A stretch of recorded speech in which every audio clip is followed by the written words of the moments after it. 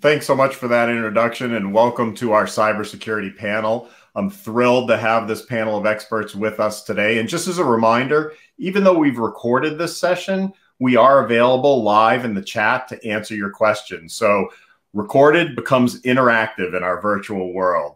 So let me start out by asking each of our panelists to give us just a quick, maybe 60-second introduction about yourself and where you're coming from in terms of your expertise with cybersecurity. Alex, I'd like to start with you, if I may. That's what happens when your first name starts with the letter A. Thanks so much. I'm Alex Rutkovitz Spigel. I'm the co-founder and COO of Choice Cybersecurity. We partner with MSPs to provide them robust and their clients robust compliance and advanced security solutions.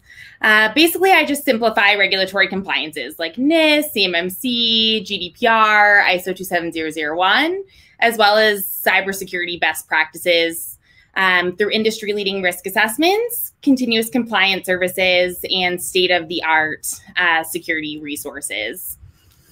I'm also the chair of the CompTIA Cybersecurity Committee. And with that role, I now also serve on the CompTIA Community Executive Council. So I just wanted to take a quick chance to also highlight on some of our really exciting 2021 initiatives in our community. We're doing different compliance regulations that are facing our industry, like CMMC, NIST, and HIPAA, and their associated challenges affecting all of our clients.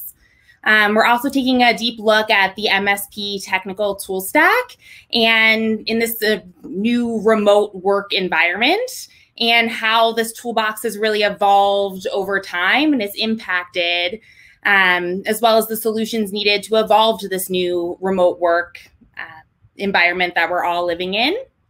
And then updating the CompTIA Trustmark framework through the initial risk assessment and the audit process. Our overall goal is to make it really smooth and a full automated software platform. So we've got some really exciting initiatives in our community this year that I'm super pumped about.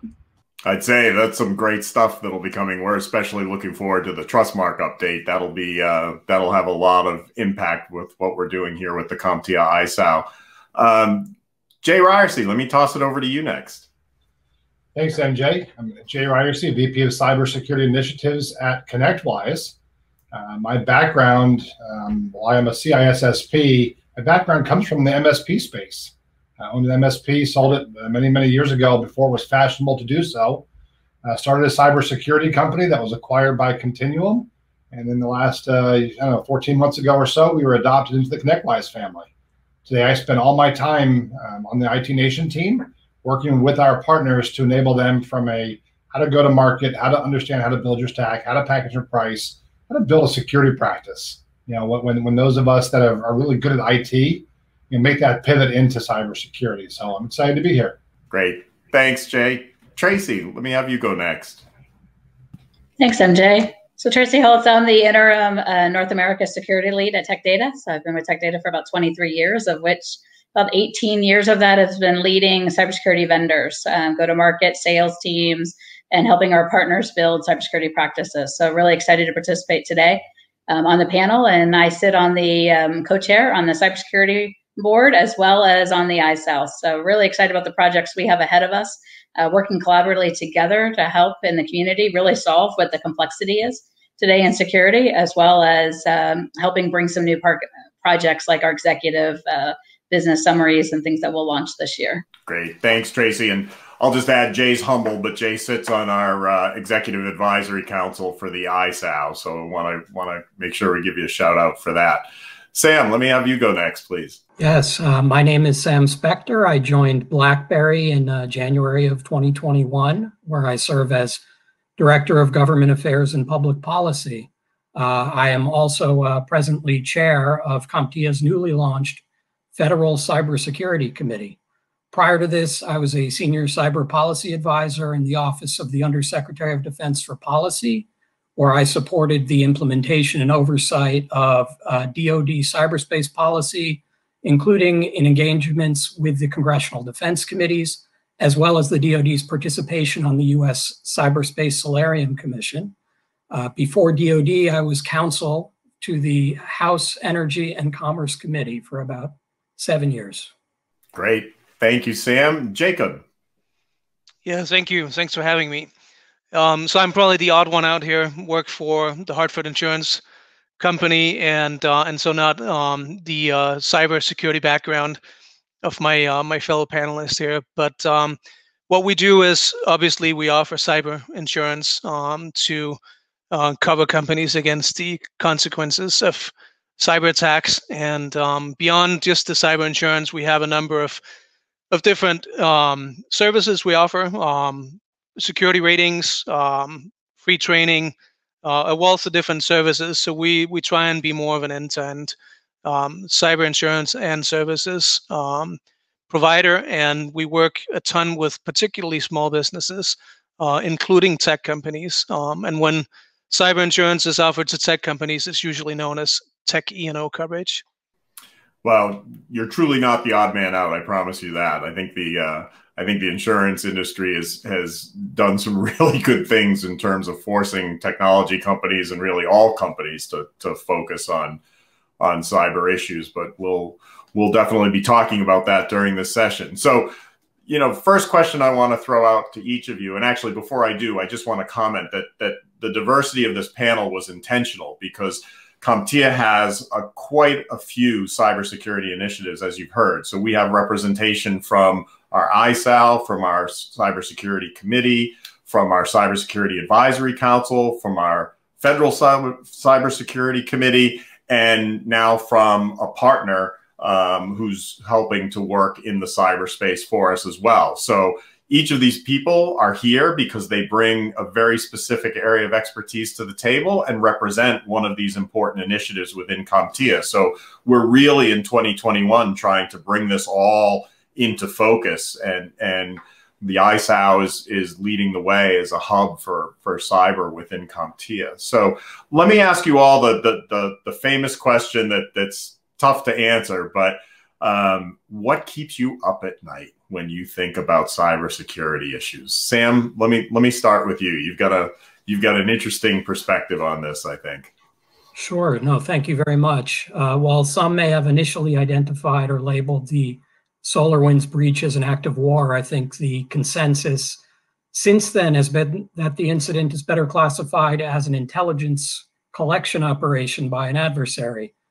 While the cost of mitigation to government and industry will be significant, and it may take time to restore public confidence in the integrity of our cyber ecosystem, for me, a nightmare scenario would involve the adversary using their accesses to sabotage, destroy, manipulate, or disrupt data owned by or physical infrastructure controlled by governmental and private sector entities, something which we didn't see this time around. I would also add, just based on my time at the Department of Defense, an attack of the type that I describe could, under certain circumstances, rise above the threshold of armed conflict. I don't want to derail the answers to my question, but I have a question specifically around that, and you raised it so well. I kind of can't help myself, but just toss it out there to think about, and we'll come back to it after everyone answers this. But I agree with you completely, and I certainly don't have the the expertise and the perspective that you do, but I've adopted kind of a stance that the SolarWinds issue is not a hack or a breach the way it's constantly reported. I agree with you completely, based on different things that I've read and meetings that I've been a part of, that this was an intelligence operation, and I'm not an intelligence professional, so I can't speak to it from experience, but from everything I've heard, it was exactly that. And what worries me is the connections of the dots between the different areas that these operatives were in and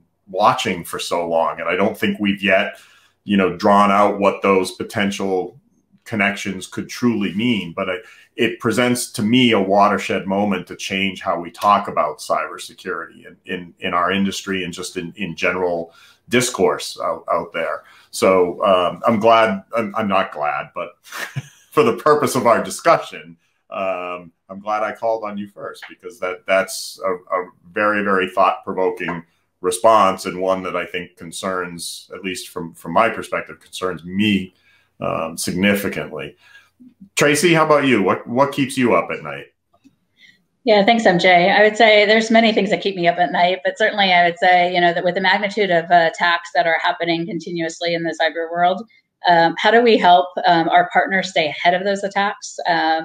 Keeping it simple, right? Getting back to basics, like very elementary skills that are lacking in IT organizations today that are creating vulnerabilities for them, right? And their biggest risk, right? But also determining and looking at the right technology, services, education that we can help do with our partner community. And all of that is extremely a lot of opportunity for everyone on this council, but also from an IT ownership that I feel we all owe to the entire cyber universe, really, to help elevate. So that's what keeps me up at night. Jacob, how about you? You must have an interesting perspective on what keeps you up at night regarding cyber threats. Yeah, absolutely. Twofold, really. Ransomware has been sort of the headline for a couple of years now.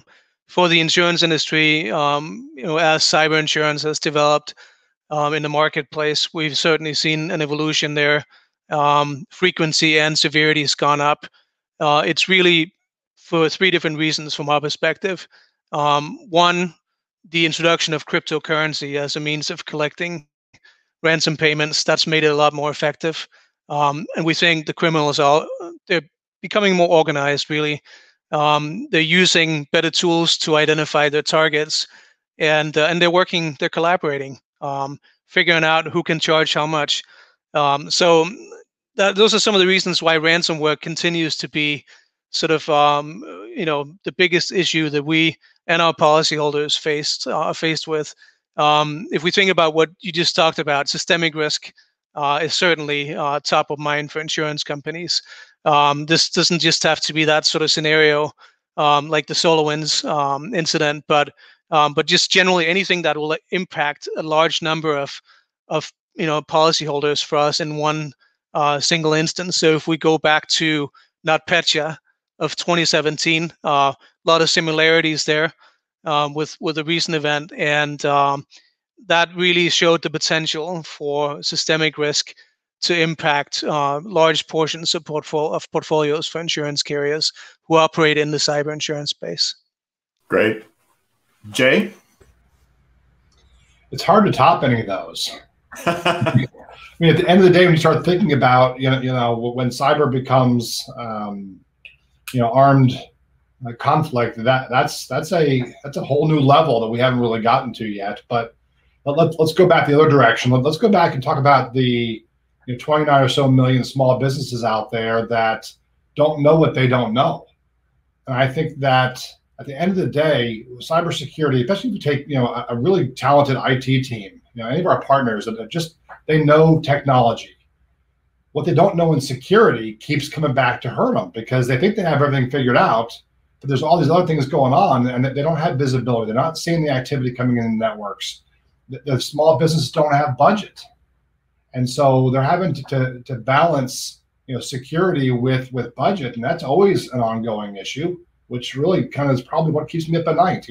How do we communicate risk to any size organization? Like if I went to Microsoft, they get risk, right? I mean, they know where their data is and what it matters to them.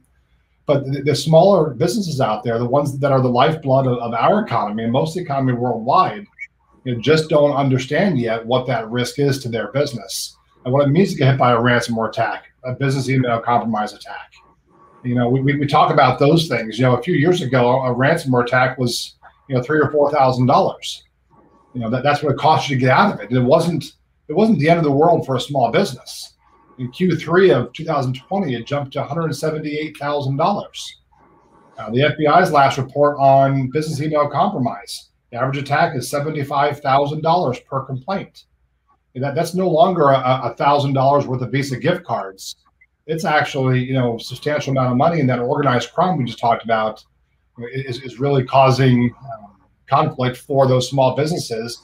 that are already challenged with COVID and trying to work from home and everything else going on in that market. So I have no best answer. I think we have a lot of things we need to be solving for the next few years. Thanks, Jake. And Alex, what keeps you up at night with, as far as cybersecurity threats go? A little bit of everything already talked about, but just playing off of what Jay just mentioned, that an unexpected unknown is the biggest thing for me. There's the huge lack of education and awareness in a lot of companies that I walk into every single day. So whether it's, lack of cybersecurity specific knowledge, or just uneducated on where their sensitive data lives, like their personal identifiable information, their PII, or their controlled unclassified information, their CUI, peppered throughout their systems. And we ask when we go in, and so often they'll say things like, oh, we don't have any sensitive data, or we don't touch CUI. And we find it a little bit here, a little bit there, peppered throughout everything. Over access to privileged data, not functioning on least privilege.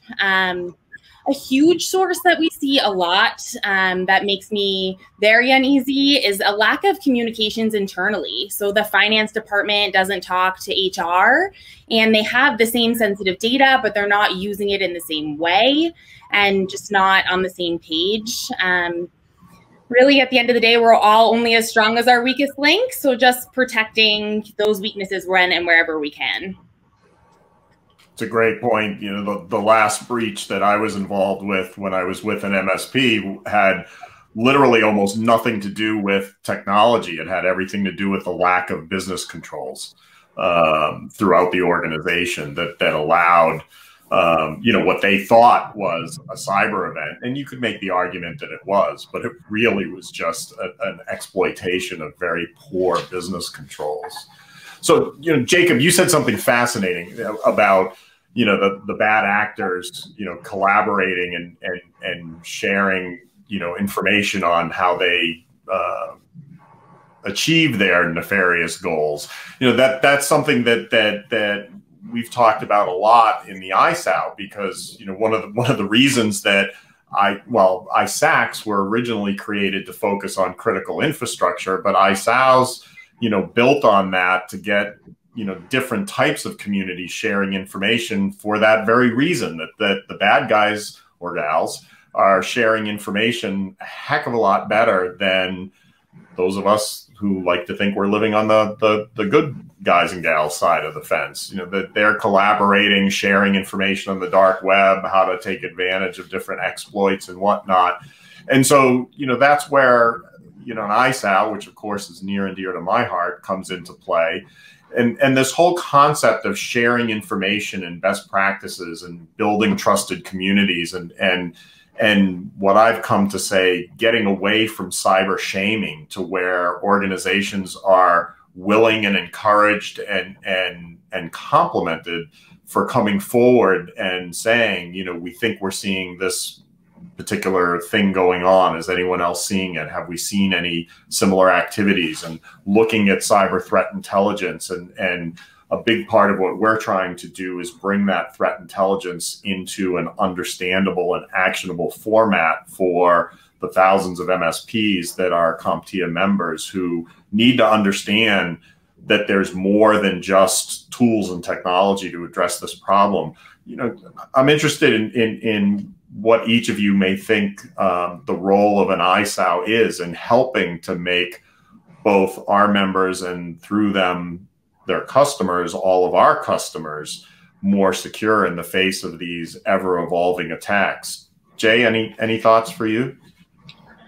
Yeah, look, a lot of the IT professionals out there that I talk to day in, day out, our partners all around the world, are challenged with not enough time in the day to handle all the things that they're currently doing. Attracting talent is a challenge, right? So we know that there's 3.1 million unfilled cybersecurity positions per ISC squared as of December. So who's going to do this work that needs to be done?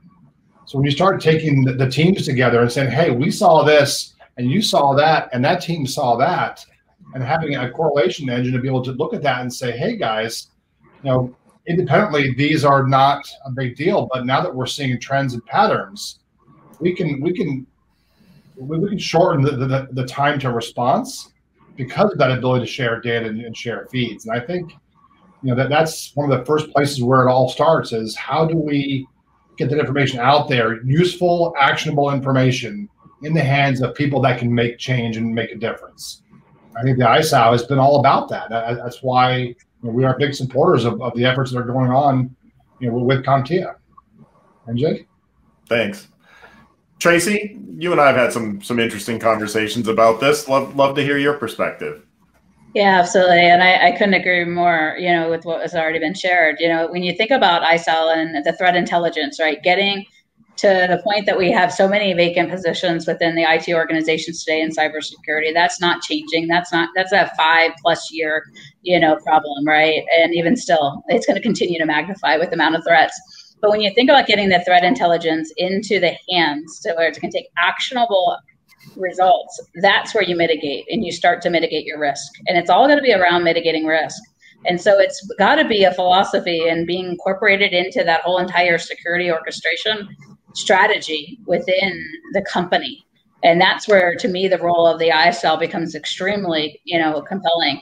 In addition to the education opportunities, the collaboration opportunities, all of those are phenomenal capabilities that the ISL brings to the entire community too.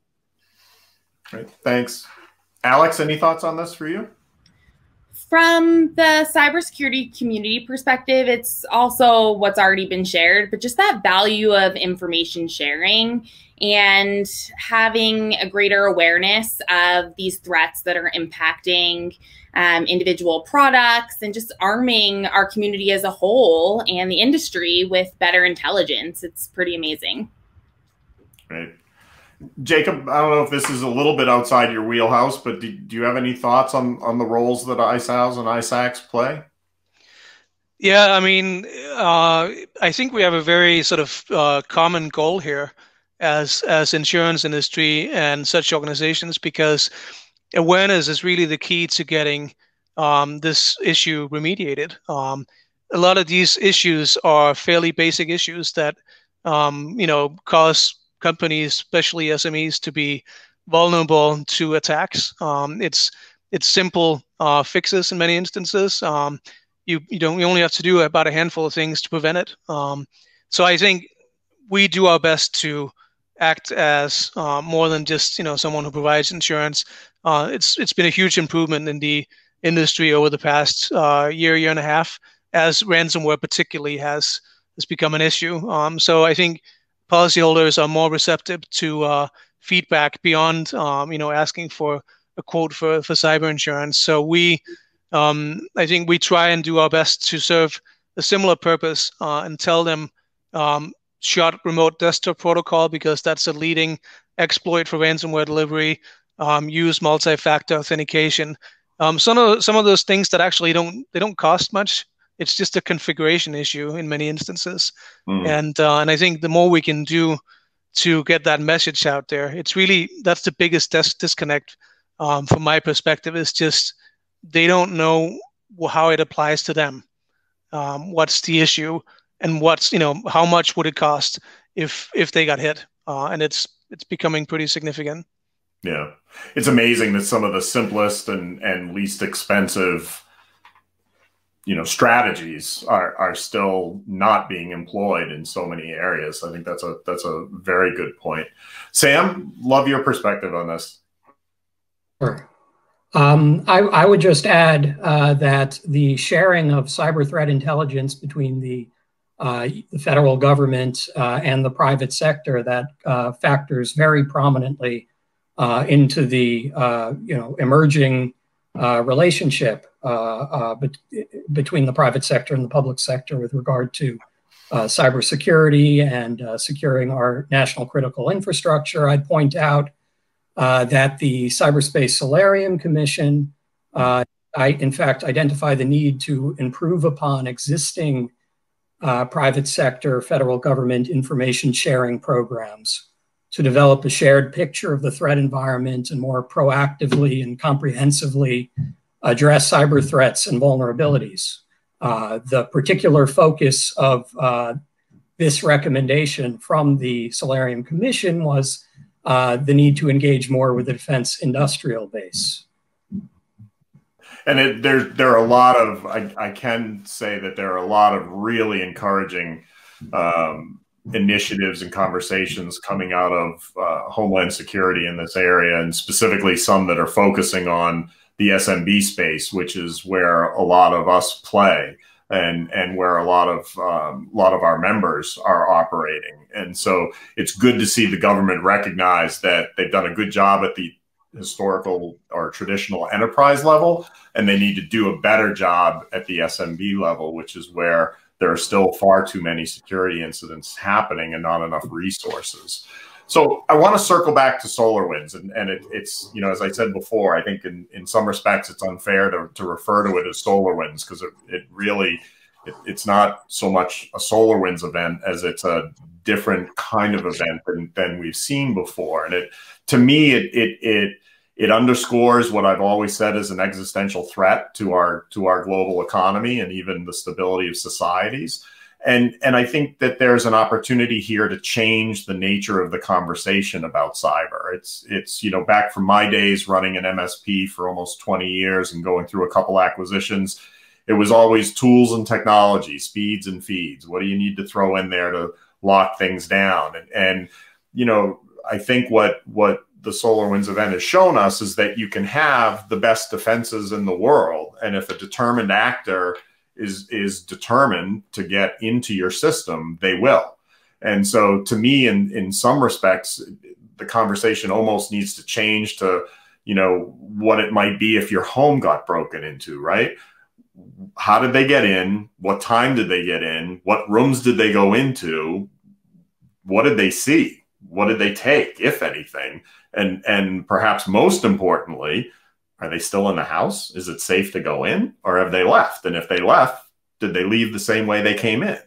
And so I think, you know, I think again, that's where the sharing of threat intelligence and information and education and a much more well-rounded conversation about cyber needs to take place. It's, yes, you have to build your best in class stack for sure, but you're not gonna solve this problem by the stack alone. So would love to hear your perspectives on this.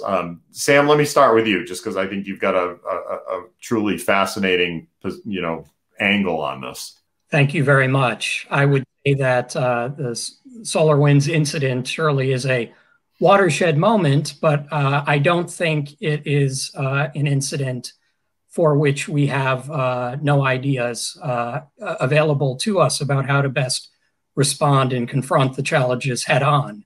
I would highlight, you know, once again, the Solarium Commission highlighting the value within the Department of Defense's cyber strategy, this concept of deterrence by denial, increasing the defense and security of cyberspace through both resilience and public-private sector collaboration as part of a broader national strategy for securing cyberspace using all the instruments of national power. I believe, you know, many of you in the lead up to the 2020 general elections may have heard, intelligence officials may have heard folks from the FBI talk about the need for the whole of government, a need for the whole of society to address the cyber vulnerabilities of our election system.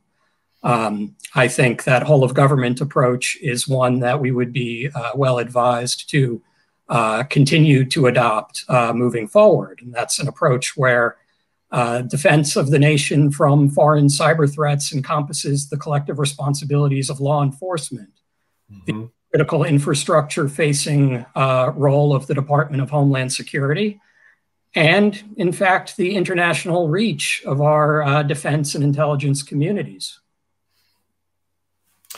Interesting. Jay, what are your thoughts in this area?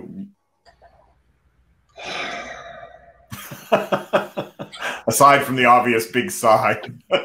Yeah, it's just, it doesn't end.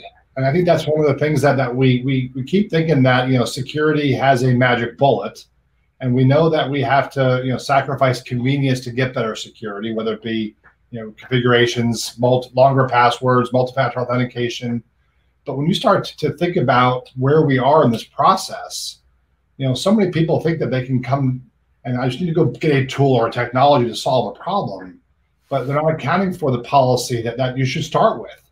Like, we don't have a technology problem. There's plenty of technology to go around, but getting policy and getting that practice in place first is going to take us, as a society, probably 3 or 4 more years before we really grasp the value of those controls and what they do for a business.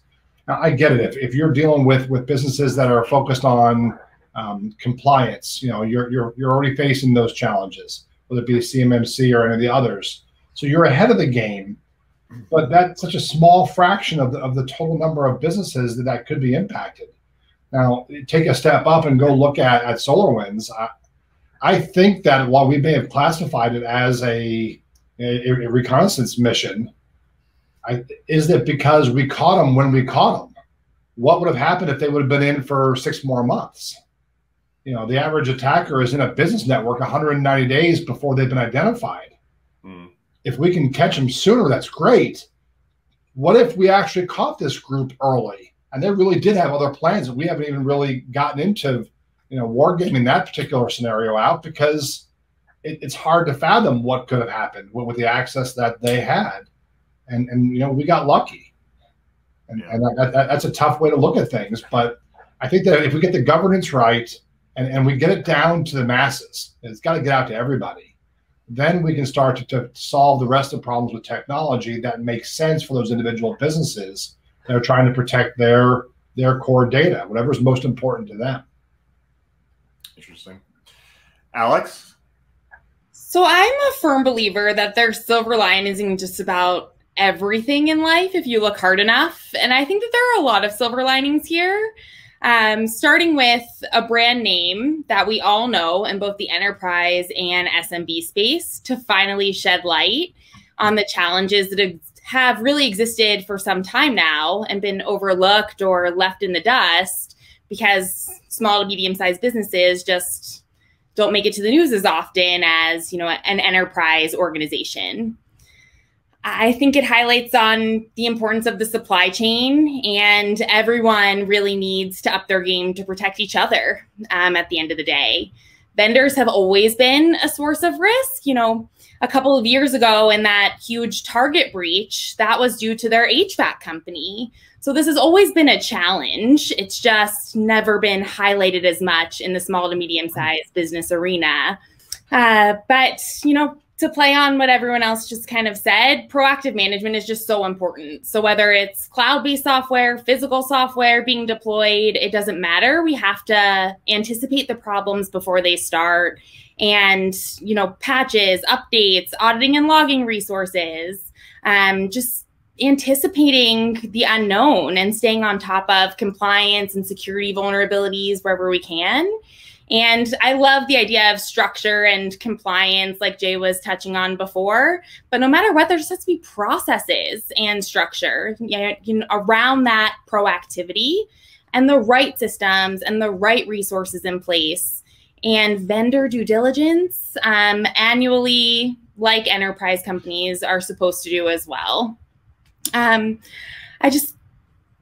There's negative publicity no matter what, right? Like, even though this was an enterprise government-based situation, I'm still talking to partners every day in the MSP space that are affected, and their clients are asking questions and have a lot of concerns. And, this was not a SMB tool or a SolarWinds MSP tool situation, yet they're constantly, dealing with this negative publicity and client concerns on a daily basis. So I would like to think that it is more important than ever for MSPs to really take their security and client data privacy seriously. We've been talking about this in our community since I've been on the community for years now, but really eating their own dog food and practicing what they preach and making sure that the MSP is secure in addition to protecting their clients. And hopefully this sheds light and really, gets people moving in the right direction to protect themselves and their clients to a higher level. Right. Tracy, any thoughts for you? Yeah, I think everyone covered all the great points, right? I think when you think about to Jay's point, right, the SolarWinds attack isn't going to go away, right? There's always going to be attacks, and the magnitude of those attacks continue to get more sophisticated, more targeted. And, you know, the role has to be around defense, right? And certainly lowering our risk and exposure, and it has to be around resiliency. And so that's where everyone in the cybersecurity industry has to be focused, right? Is around resilience. And how do we do that? I mean, it's certainly, you know, there's pieces around education, there's technology by all means, right? You could argue the fact around, you know, SOC as a service brings an enormous amount of opportunity with the threat intelligence. Within certainly the SMB space, right, where they don't have those level of experts. So there's many different things I think fundamentally will change and be a better outcome of this, but it's going to continuously have to evolve. Where the game continues to get higher as stakes, right? You know, I'm not a big bettor. I don't like to go to Vegas and lose money because I work too hard for my money. But at the same time, when you think about cyber, right, you're betting all the time, and you have to put your best defense forward, and it's got to be about lowering your risk, and essentially whether that be on the insurance side, you know, your cost of risk is going to increase for your cyber insurance if you don't have the right practices and such. So this is, to me, fundamentally, you know, the way the regulations and, you know, cyber will continue to always, and the government and local and state and regulations will continue to get, you know, more focused. And I think SMB, it's going to be a market too as well, where they're going to have to go downstream into some of those areas to help mitigate these levels. Got it.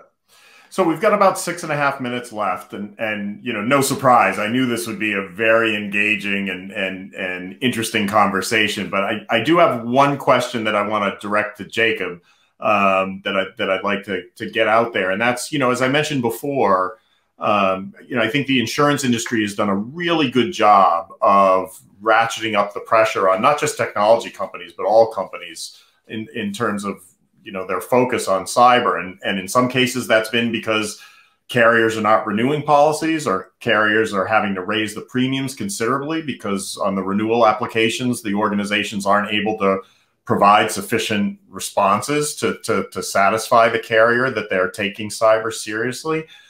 I wonder if you have any advice for our listeners around, you know, what a company like the Hartford is looking for in terms of mitigating risk and helping, you know, everyone be better when it comes to these cyber threats.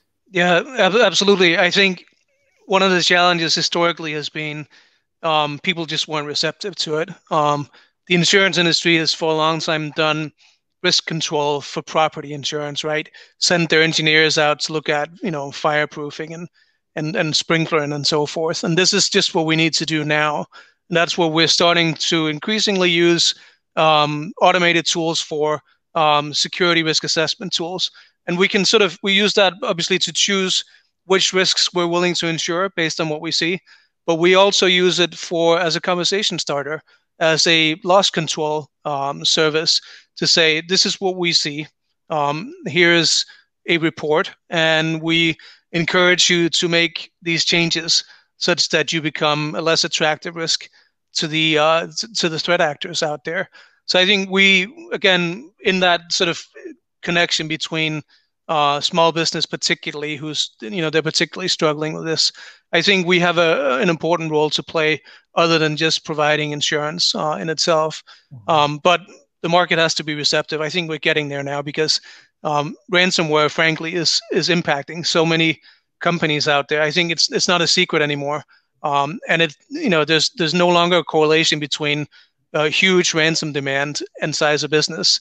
Even at the small end, you can be asked for significant money, right?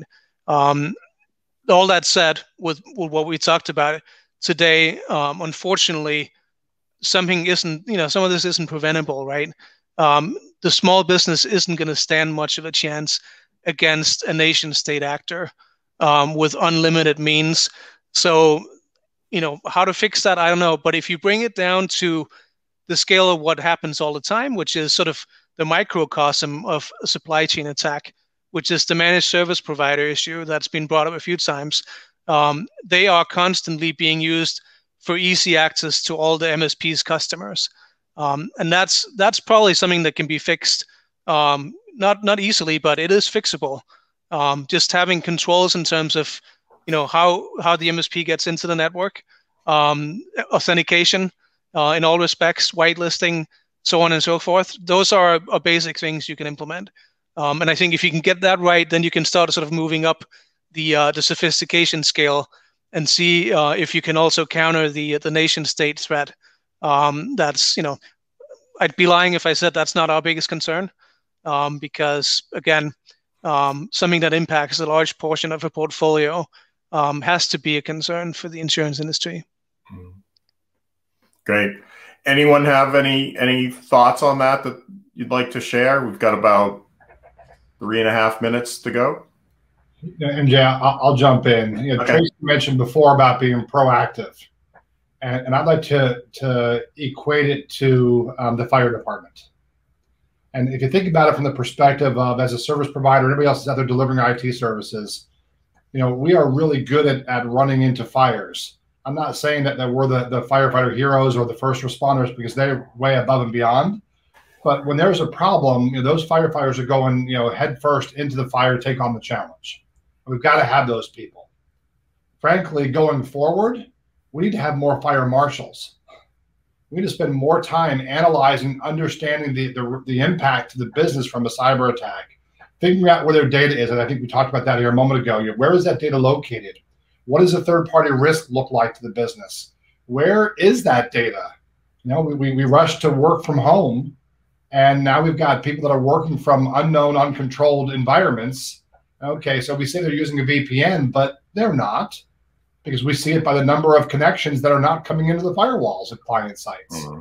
So how do we instill that proactive view in the world? And it boils down to culture and humans.